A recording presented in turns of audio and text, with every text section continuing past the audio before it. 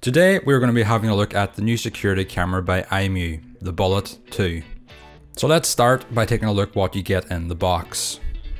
So you get a quick start guide, along with some other safety documentation, a little guide for wall mounting on the wall. You get the camera itself, which feels very high quality. It's quite heavy as well. You get the power supply, some waterproof connectors, and finally mounting screws. So the first thing you're going to want to do is download and install the IMOU Life app. So this is available on the App Store and the Google Play Store. There's also a handy little QR code in the box and on the guides that you can download this from as well. So you're going to want to make an account and accept any permissions that the app is looking for, as this will be needed to set up the camera. So go ahead and create an account if you don't have one already. You can also log in with Facebook to make it even easier.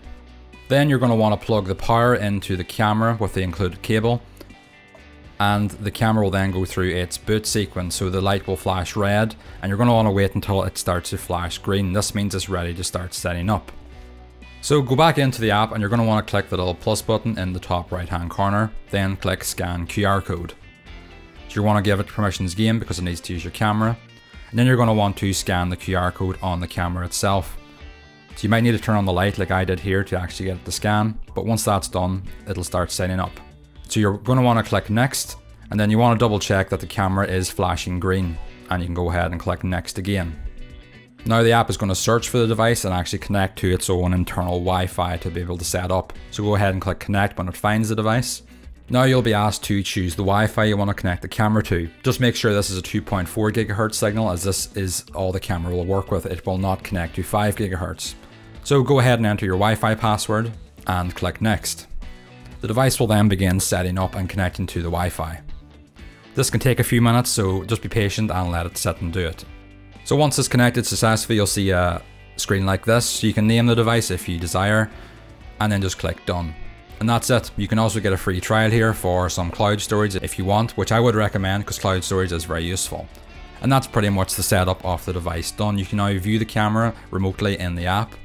And as you can see, there's also a firmware update for the camera, which I would also recommend doing. This is very quick and easy as well. You just click update and the camera will run through the update itself. Once the update's done, the camera will restart. So just give it a little minute to connect to the internet again and you'll be good to go. And that's the general setup of the app done. Very quick and easy, and very easy to follow along. If you do get any problems with the app, then there are a few status codes on the device that you can look at. So these could be a red light, which means the device is booting or it has malfunctioned. A flashing red light, which means the network connection has failed. A green flashing light means it's waiting for the network or to be set up. A solid green light means everything is okay.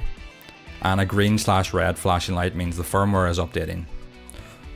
So let's have a quick overview of what you can actually do on the app. So you've got the camera itself. All the cameras you will add will be listed here. So if you click into it, the camera will load up, and you can also have multi-view of different things. So just on the general ones here, you've got a pause button. You can pause and play it. You've also got this little button. The second little symbol is you can have the multi-views. You can add more cameras into one view. So you can just turn that off again, and you can also swipe through all the cameras you've got. Next, we've got the HD and SD options. So this just toggles between standard definition and high definition. So you've then got the volume, which you can listen in on the device, and you've also then got a full screen button.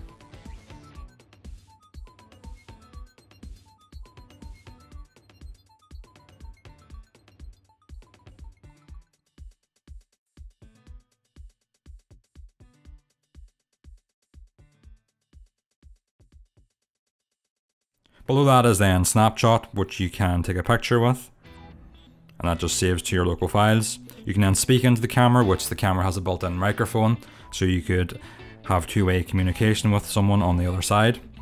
You can also record, which will record whatever you're watching right now. And that will also save to your phone.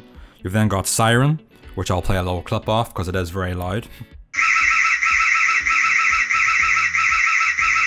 And you've also got spotlight, which turns on a spotlight on the camera.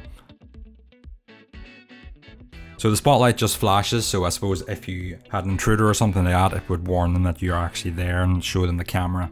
So then into the settings part of the camera, So this is all the settings for the camera, so you can have your cloud storage, view all your recordings, share the device with another user, someone in your family perhaps.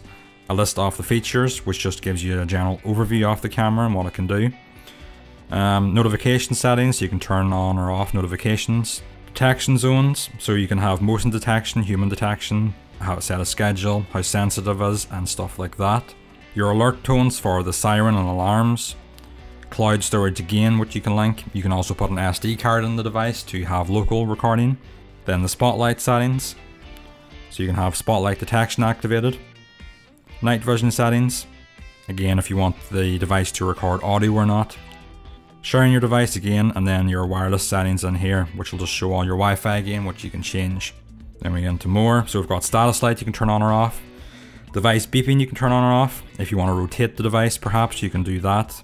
You can have TLS encryption. You can set the time zone, date format, and then obviously restart device if you're having any problems. And then at the bottom again, you can delete device if you need to. So guys, that's it for this setup video and tutorial of the IMOU Bullet 2 camera. So it really is an easy device to set up that's packed full of really good features at a low cost. So if you guys would like to check it out, there will be a link in the description. And if you do happen to pick the camera up and you do need any assistance or help, please do drop a comment below, or I'll also put a link to the IMOU support service in the description as well. So I hope you guys really enjoyed the video. Leave a like and a comment if you did. Hit the subscribe button if you're new around here, and I'll see you all in the next one.